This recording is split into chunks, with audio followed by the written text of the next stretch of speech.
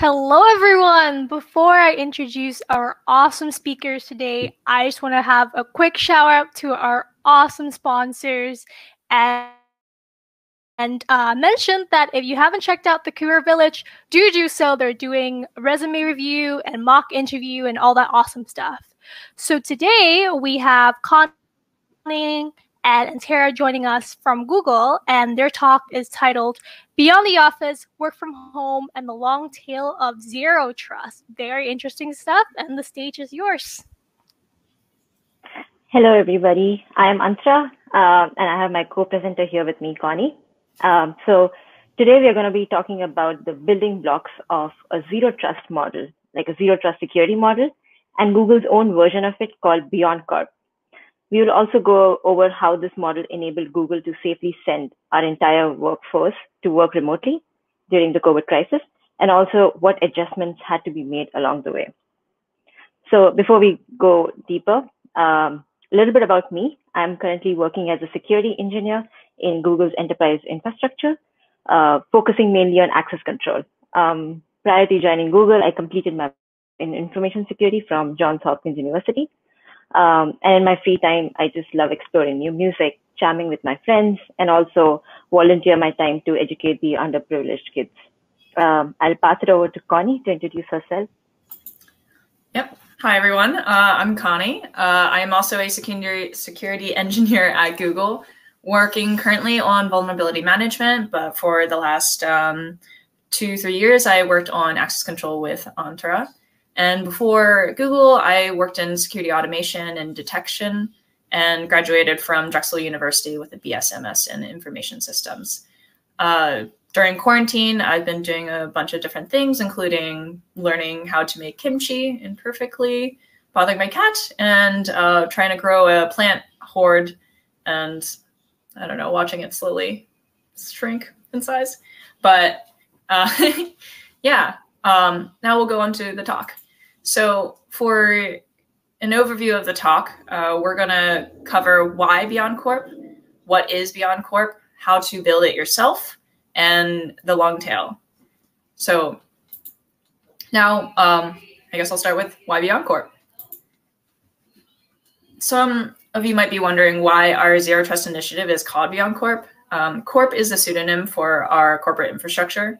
So around 2009, we realized that our existing infrastructure was flawed. So we embarked on this over a decade-long journey to reimagine our infrastructure.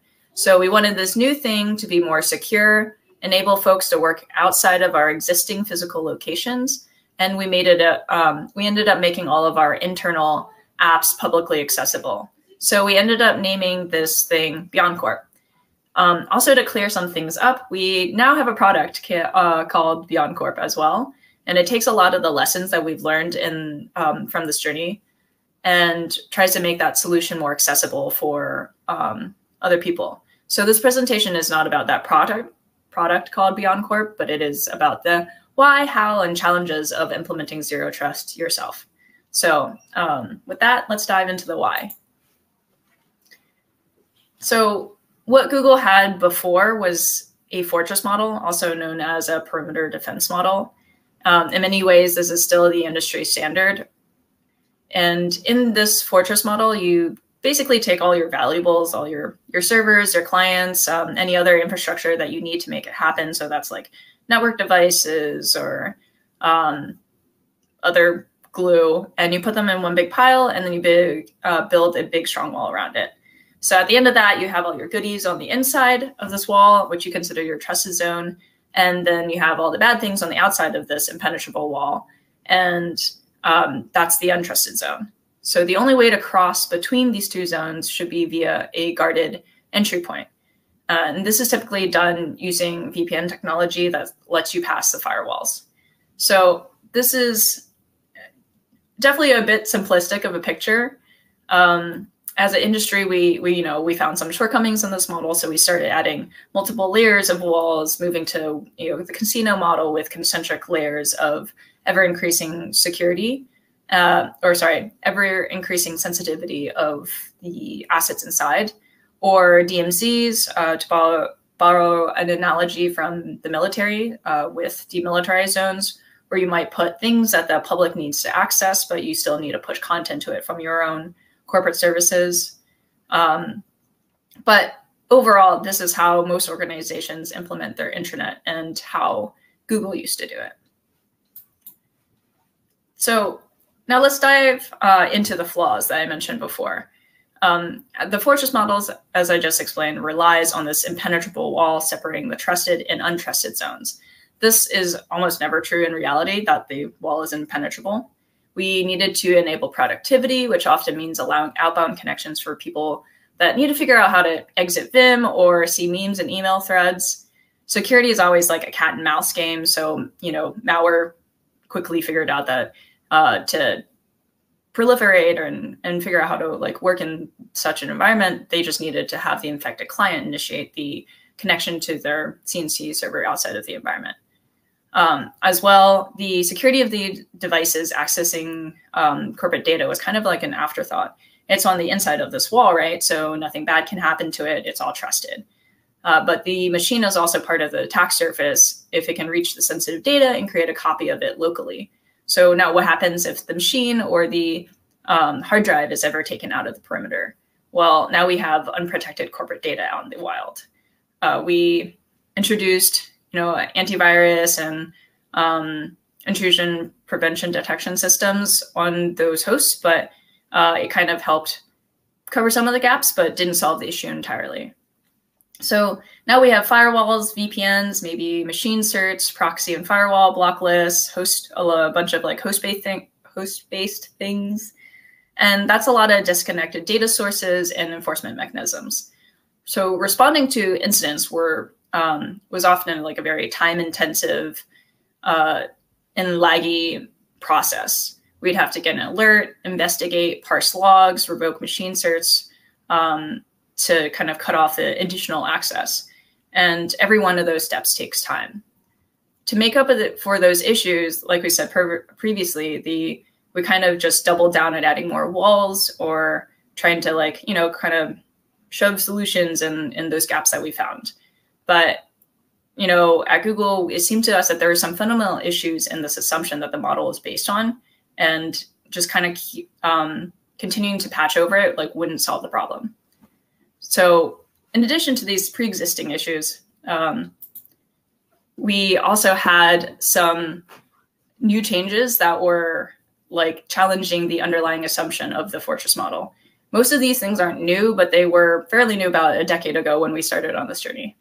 So the first one of those is the increasingly mobile workforce.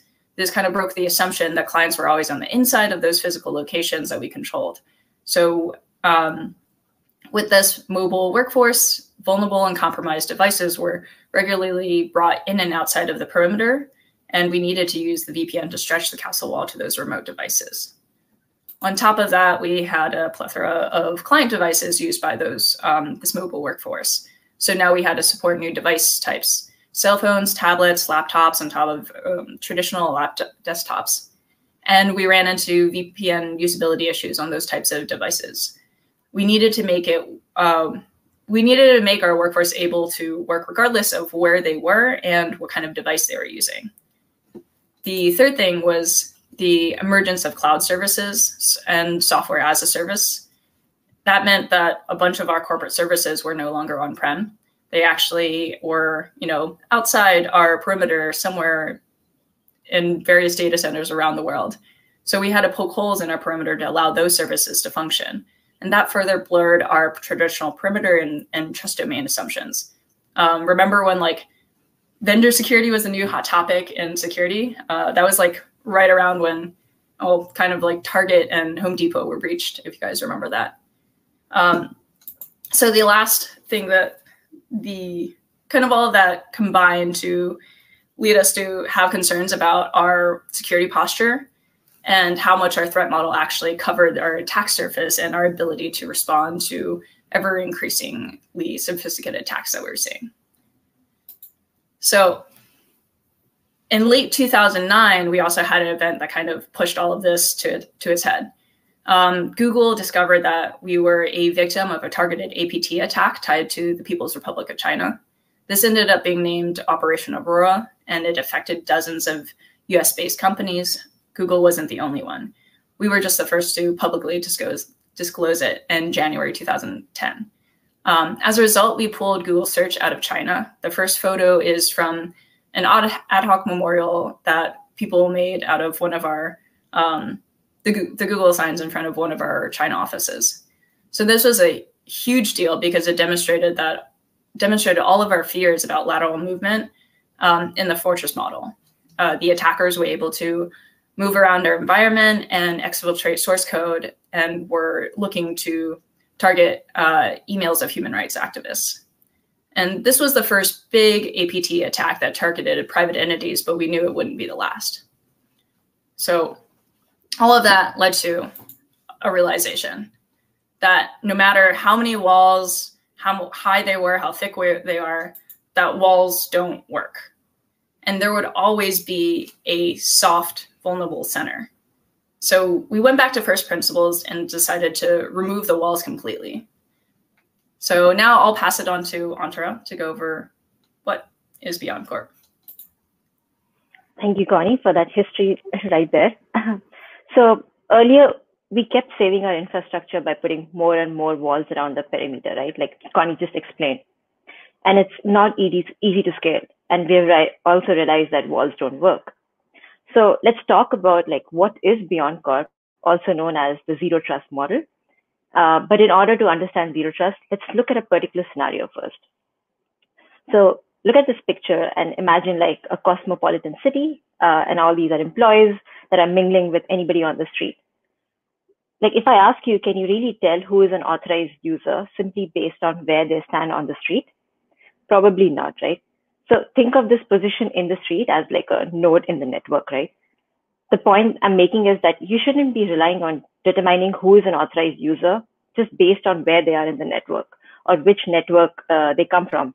Like for reasons Connie just stated, right? Like walls don't work.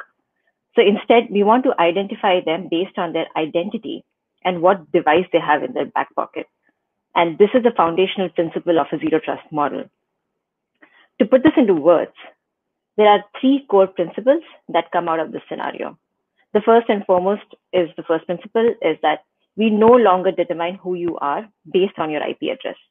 So in other words, like your location doesn't matter at all. Like you're coming from a coffee shop or you're coming from inside the office, it shouldn't matter. The second is like access to a service should only be granted based on what we know about the user, that is you, right? And the device that is initiating the connection. And obviously, there's a lot of complexity that goes into determining the state of the device. And we will talk about that a little more in detail in the preceding slides.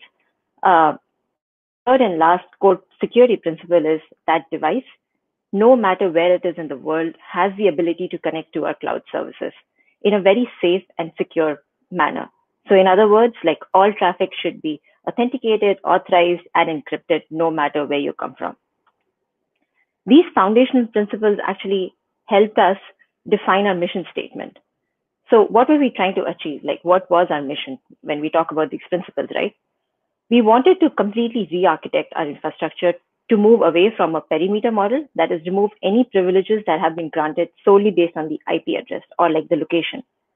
To redefine, like to put it into simpler words, like completely remove the need for a privileged corporate network. Don't trust the corporate intranet any more than you trust the public internet. Or to put it into a more like understandable and user-facing definition, we wanted to enable every Googler to work successfully from anywhere in the world, from any device, and without needing a VPN. What this in effect means is we are putting all of our internal corporate application out on the public-facing internet, while still enabling a safe and secure access, and in turn, protecting our data. And this, in fact, is a big deal, right?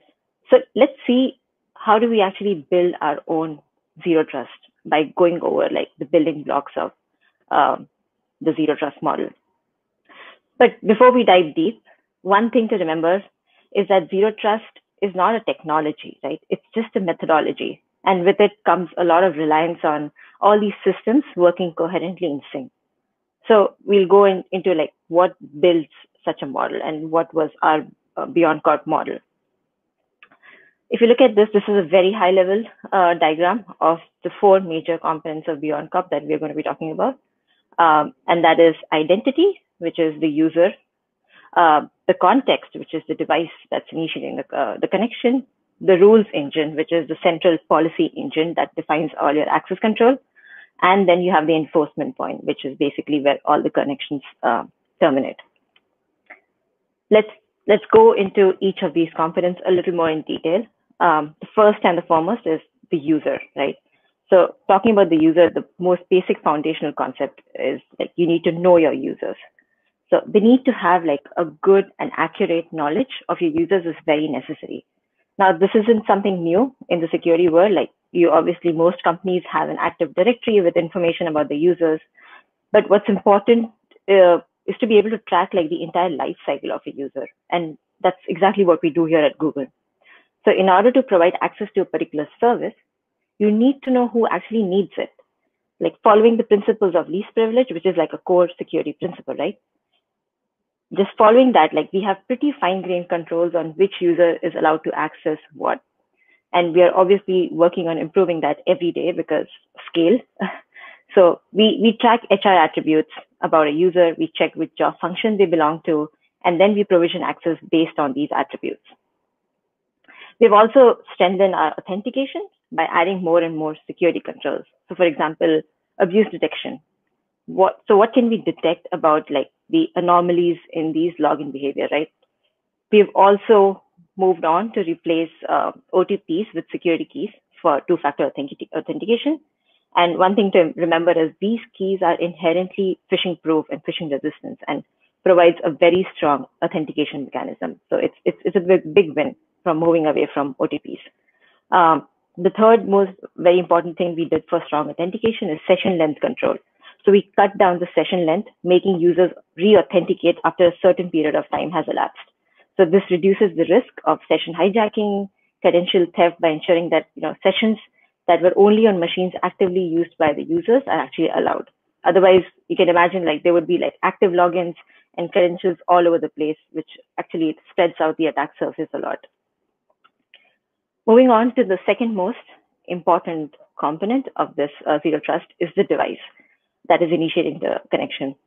So we put a lot of effort in determining the latest state of the device.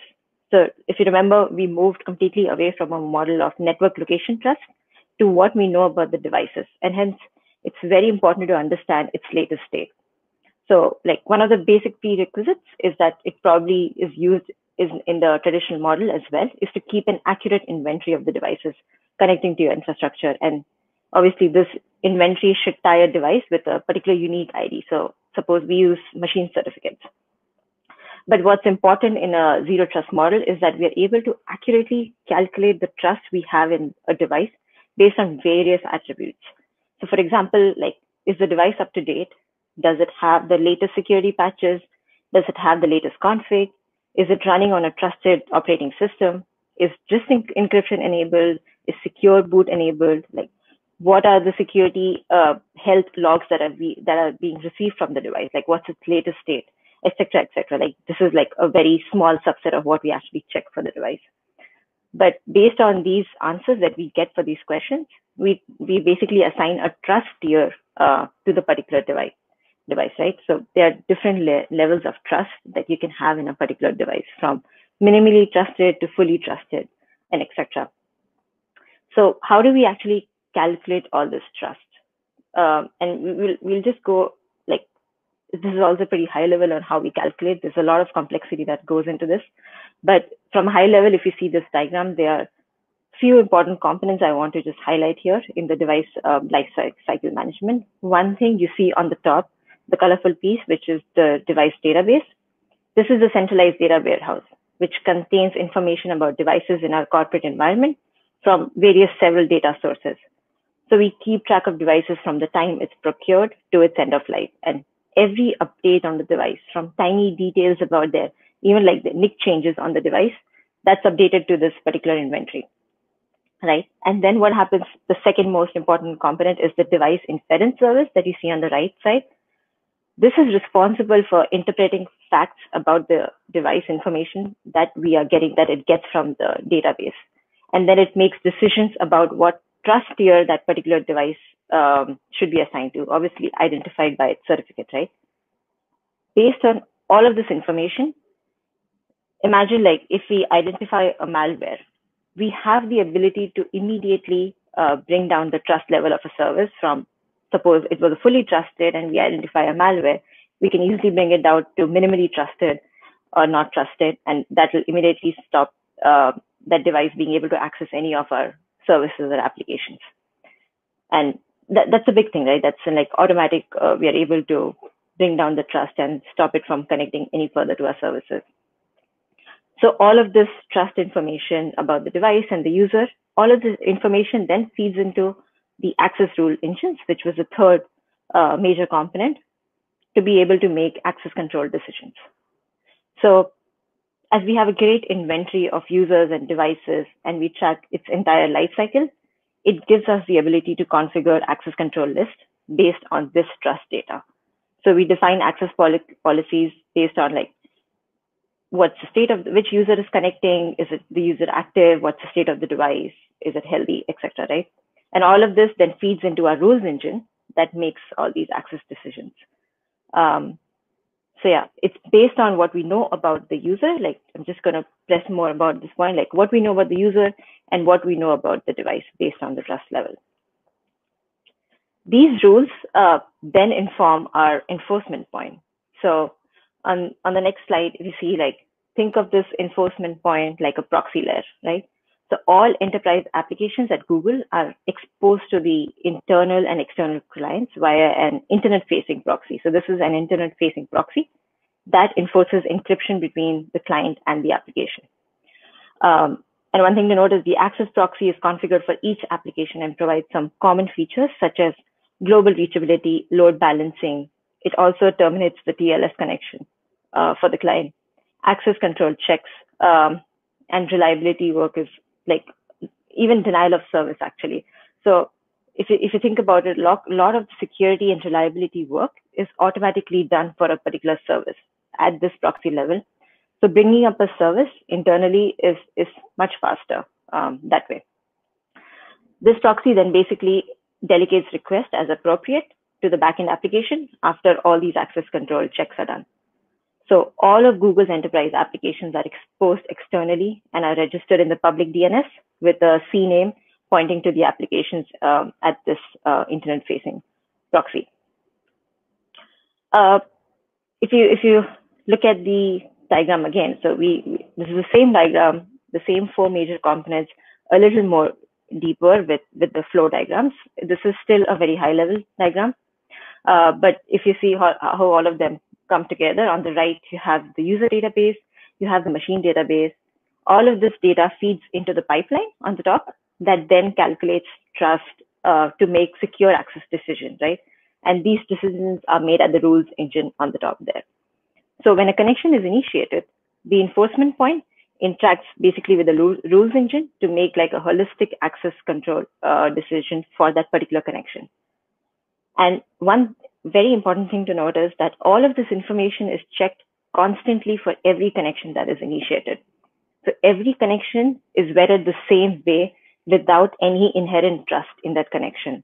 And this is a very important point, because if you compare this to the traditional perimeter model, when a user is basically authenticated, the machine might be authenticated with the machine cert, but check is typically done one time. And after that, user and device are due to their network location, right?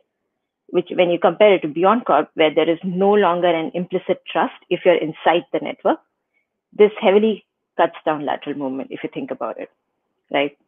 But it's a complex architecture. This is a very dumbed down high level view of that architecture. And with all of this complexity, I'll take a pause to think about this architecture, but there comes a long tail of this. So we began this work in 2010 and the work is still ongoing in a way, right?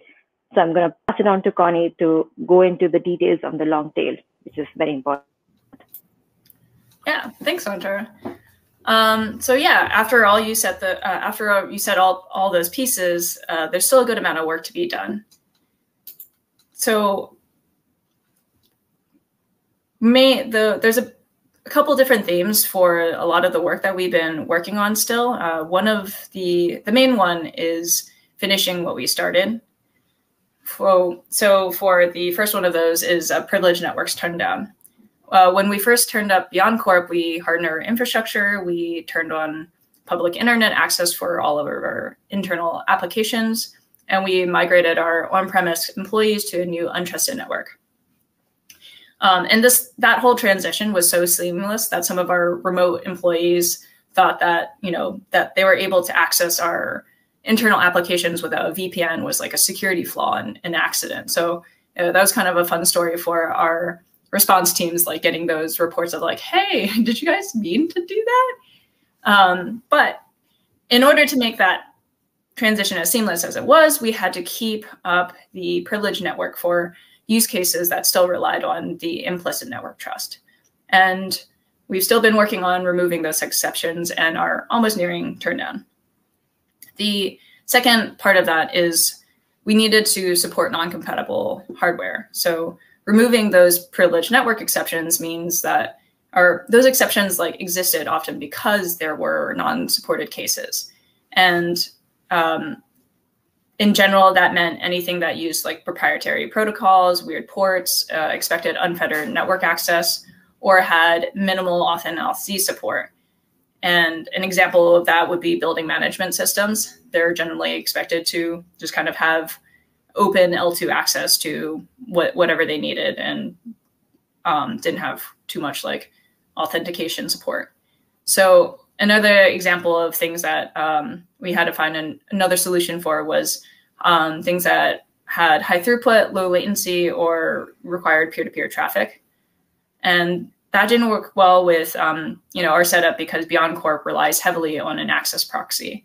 And with an access proxy, you have to be able to direct those connections to that proxy, enable that software to use our auth LC or delegate that to our service, and also not overwhelm our proxy's bandwidth or be able to handle the minor latency that the trip to the proxy and that the trip to the proxy would add. So there's a bunch of things that we kind of relied on to kind of fix this. It was a mix. Sometimes we changed vendors. For some things, we're rolling out software-defined networking, and maybe even a little bit of VPN in some places. So the last thing is also just removing legacy configurations. So I would recommend, just a general recommendation, finish your rollouts and remediations. This is a pretty complex environment with a lot of different moving pieces. And so left unfinished, pretty much the environment gets more fractured and complicated over time. And there's increasingly few breadcrumbs or people that know enough things to enable you to figure out what's going on. So for example, when we suddenly sent all of our workforce to home, we ran into some issues because we never removed a legacy configuration in a specific environment that required network trust. And as a result, when those services were suddenly unreachable out of office, our SREs had to go digging into old documentation and do some sleuthing to figure out what was responsible, and then make a kind of hasty change, which is never what you want in a production environment. So the second theme of our long tail work is increasing protections for devices. The first thing is that we've increased the coverage of the security measurements that we're pulling from devices. We went from, are you up to date? Are you in inventory? To collecting data on security agent health, packages installed, patch level, certificate data, user observed, or in inventory, as Antara mentioned in the earlier sections. All of that was to kind of improve our confidence in being able to say that the machine that we're seeing is the one we think it is, and that machine is a secure one. Also, when things moved off-premise, we had to shift more of our protections and detections to the host. That was true in the pre-Beyond zero trust world, but also true in here. But I think the main difference with zero trust is that things are already moving off-premise in the Fortress model. So this is kind of us just kind of baking that into the model and integrating everything so it worked seamlessly. The second thing that we worked on was tightening the controls on those on the devices. So a main differentiator, as I said, with Beyond Corp is tying those device checks to access to data. So an example would be like if a patch is available, and we might say that the device has to be patched in 2 days instead of 5 days. And that kind of, again, improves our ability to say that the machine that we're seeing is secure. Also, our heavy use of Chromebooks means that there's less data lying around on devices and just walking around the world.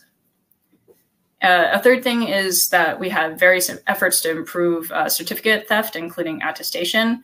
And that's kind of because the certificate is the primary ID that we're using to be able to say that the device is that links all the data to a specific device.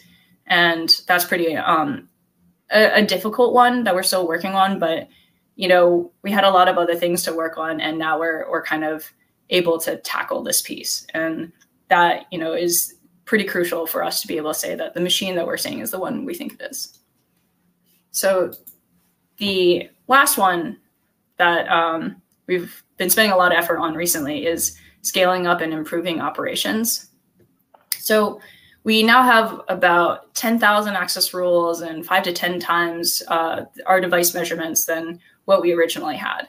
And that's not something we quite planned for, partially because we had so much to do already with getting the infrastructure up and migrating people over.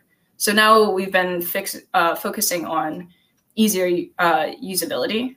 For example, access issues were previously very confusing for service owners and engineers and end users to kind of figure out, well, like when they countered them, what to do. They were given a confusingly worded error code and just had to like open a support ticket and just like search and figure out like, well, what does this mean and what am I supposed to do with this?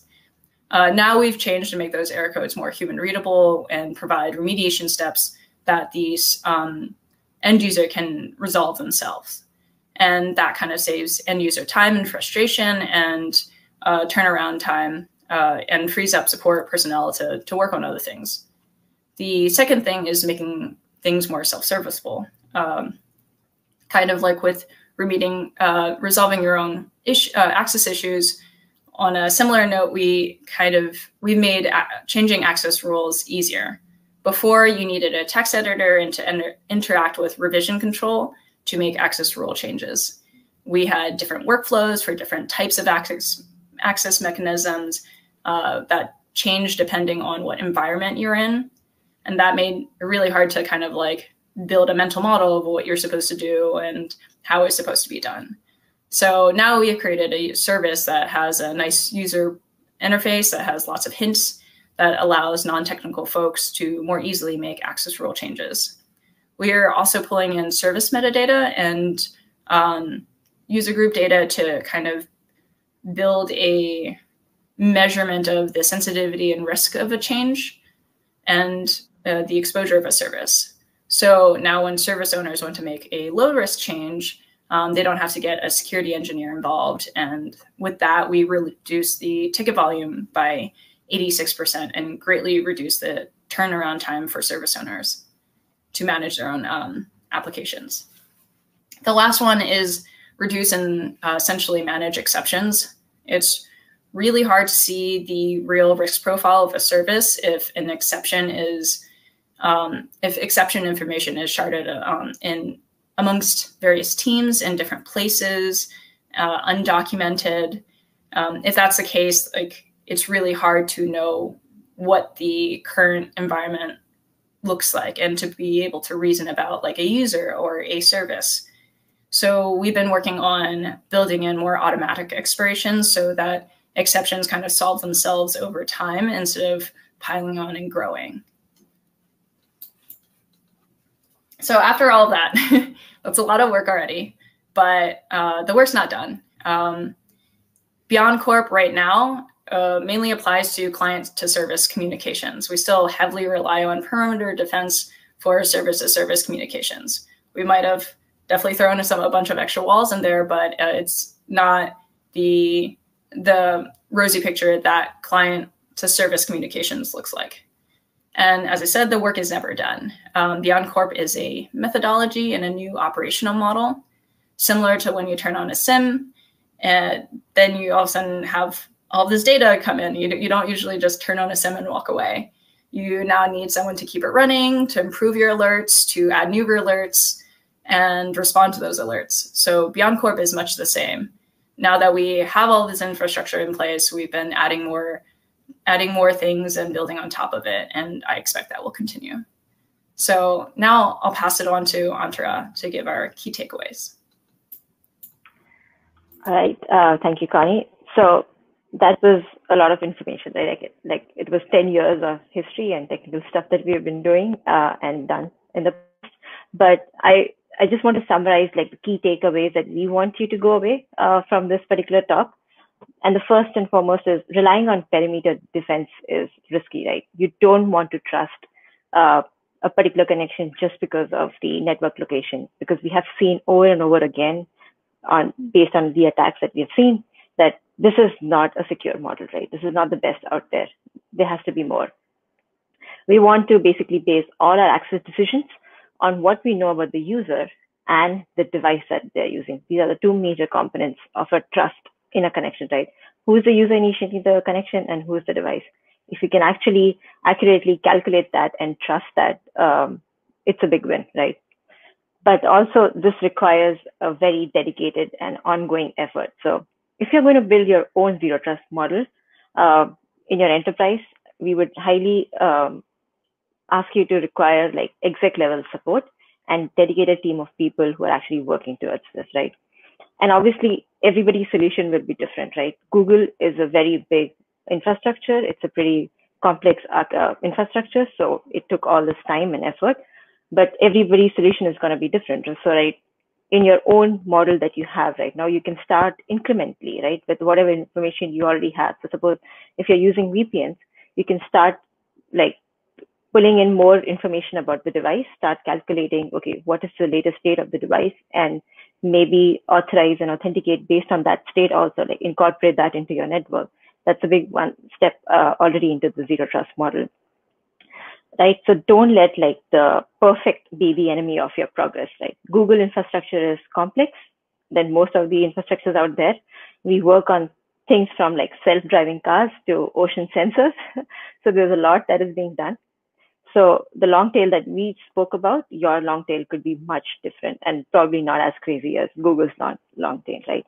So that's what we want you to take away from this. Like zero trust is the next big thing in enterprise security, but you can always start from where you are in your enterprise journey right now. And that sums up. Thank you a lot for listening to questions.